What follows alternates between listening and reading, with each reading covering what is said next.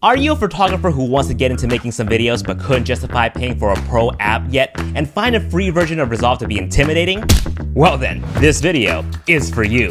I partnered up with Lenovo and Microsoft to bring you a free mini course on video editing for photographers. By the end of this video, you'll be able to make Reels and TikToks to promote your business, share the behind the scenes of your photo shoots, and even create an educational course like what we're doing right now. We're going to be using Clipchamp, which is a free and easy, but surprisingly powerful editing app that comes with Windows 11. And we're going to be demonstrating everything on this Lenovo IdeaPad Pro 5i. This is spec'd out to be a great tool for creatives on the go. This has a 16-inch 120Hz display for easy viewing and playback of our edits. It comes with 16GB of memory, which is enough to do all of our photo processing. It even comes with a powerful NVIDIA RTX 3050 graphics card that sets you up to handle all the tools you need to create. It's also incredibly light considering what it packs. Just 4.3 pounds and it's super durable. Its built-in Lenovo AI engine can help extend the battery life up to 14 hours off charge, which is great if you often find yourself at a coffee shop, hammering some quick photo edits out, or even making Instagram Reels. For more information about the IdeaPad Pro 5i with Windows 11, check out the link below. Alright, so let's go ahead and open up Clipchamp and select Create My First Video. On the left side of the screen, we can click to import media or drag and drop stuff from the folder. If you use iCloud, you can use Microsoft Photos app to drag in photos and videos as well. It syncs with iCloud and you can also organize them within the Microsoft Photos app. Pretty crazy for a Windows device to sync with Apple iCloud, am I right? Alternatively, you can also send files from your phone using the QR code here too. Once everything is imported, we're going to determine the video format on the right here. 16:9 for YouTube videos, 9:16 for Instagram Reels and TikTok videos, 1:1 for Instagram posts and Facebook ads, I believe, and they even have 21:9 if you want to make cinematic videos. Pretty neat, and they made this incredibly easy to switch back and forth mid-project. So let's say, for example, you built a horizontal YouTube cut, but then you decide to make a vertical TikTok version. What you can do is duplicate the project and come back here to select 9:16 and refit everything into a vertical format. Now, before we tackle some sample projects, I do want to clarify with the free version of Clipchamp, you can only export up to 1080p, which is honestly good enough for mobile viewing. TikTok and Instagram Reels actually cap you at 1080p anyway. If you decide you really like the app, you can upgrade to be able to export 4K videos, which is more beneficial for YouTube and big screen viewing. With the paid version, you also get premium stock footage, better graphics, sound effects, and cooler music to use, but they're not necessary. We'll be sourcing a lot of that on our own. So once again, 1080p HD export is good enough. For our first project, we'll create a standard horizontal YouTube video, and this is great for sharing behind the scenes of your photo shoot or creating a promo for your business. Over on the media window, I have already imported my talking head A-roll, some on-location B-roll of me in action, and the photos that I'll be sharing. We'll drag in the talking head A-roll in the timeline, we'll play back the video, use the S key to split the clip, and remove all the pauses and flubs. You can also use the arrow key on your keyboard to move frame by frame for finer cuts. Now we will add the corresponding B-roll and photos above the A-roll. Pretty easy, right? Now, you'll notice on the left panel that we have some extra tools. There are free royalty-free music and sound effects built in. If you're making a YouTube video, YouTube also has a library of music that you can download and use and still be able to monetize your video.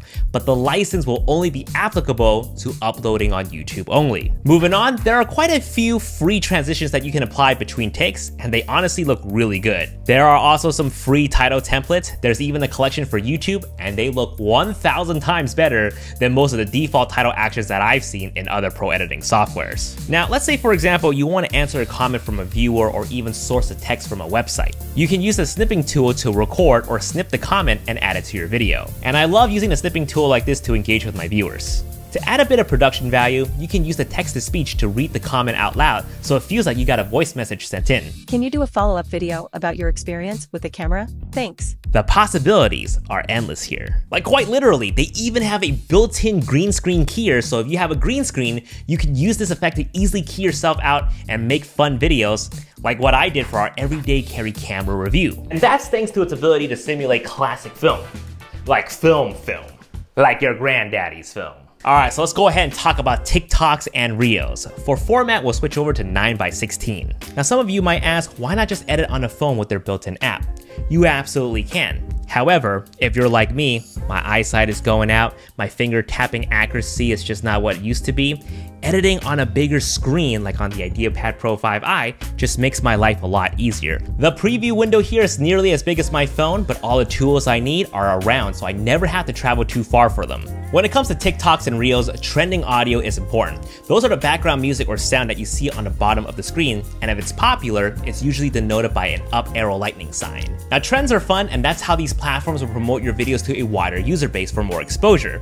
Not to say original audio won't do well. I have a handful that went viral just using my own audio, but for the purpose of this section, we're gonna cut together something and ride the trending audio wave. First off, find a trending audio and download it, or record the reel on your phone and send it to your computer. Import it in and listen for the beats. With the S key, we're gonna split the audio where we want the cut to happen. Now we just have to drop in our clips in the timeline and edit to the beat. Now, when you upload, you want to make sure that you select the same trending audio and mute your audio. And since we cut it to the beat, it should match it perfectly.